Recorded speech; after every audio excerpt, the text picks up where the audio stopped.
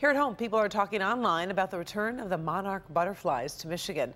The butterflies' numbers have been plummeting all around the world, and now many Metro Detroiters are doing their part to turn the tide. Paula Tutman has been talking to people in the Friends of Birds and Bees and Butterflies Facebook group, and she found some amazing stuff.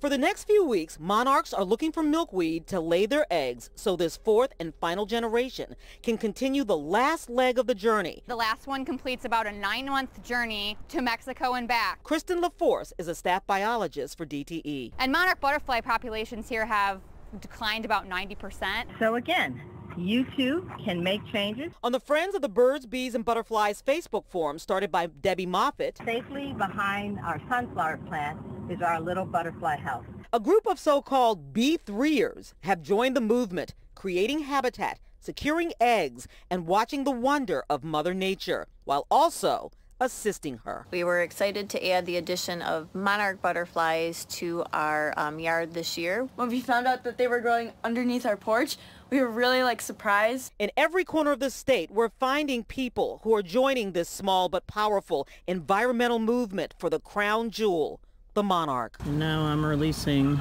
butterfly number 31 of the summer. Karen Hoffman, however, has been an early adopter. Some people bring their dogs to work and you bring your butterflies? I bring my butterflies. Years ago, she became a self-taught expert whose home and office at the Wayne Metropolitan Community Action Agency have actually become certified monarch way stations through the Monarch Watch organization. You're just looking for a white dot. Oh my gosh, that's the egg? That's the egg. In 3 to 5 days, the eggs will hatch. Oh, look at that little caterpillar. I just found one. Did you? The caterpillars are the size of a baby's fingernail clipping when they hatch. The milkweed is their food. And we clip the milkweed plants and stick them in water so that stays fresh while the caterpillars are eating. Nice. They eat and they know they shed 4 times. Moths create cocoons. Butterflies create the chrysalis. Is there glitter on there or is that Yes. just Mother Nature? No, that's Mother Nature. Yes, there's gold. If you look, you can see the wings, the pattern of the wings already on the butterfly. Brought you a chrysalis. Is that for me? Yes. Where you can see it.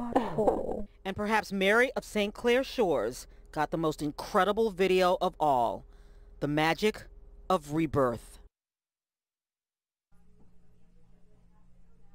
Wow, did you see that? That is absolutely incredible. So the metamorphosis is spectacular.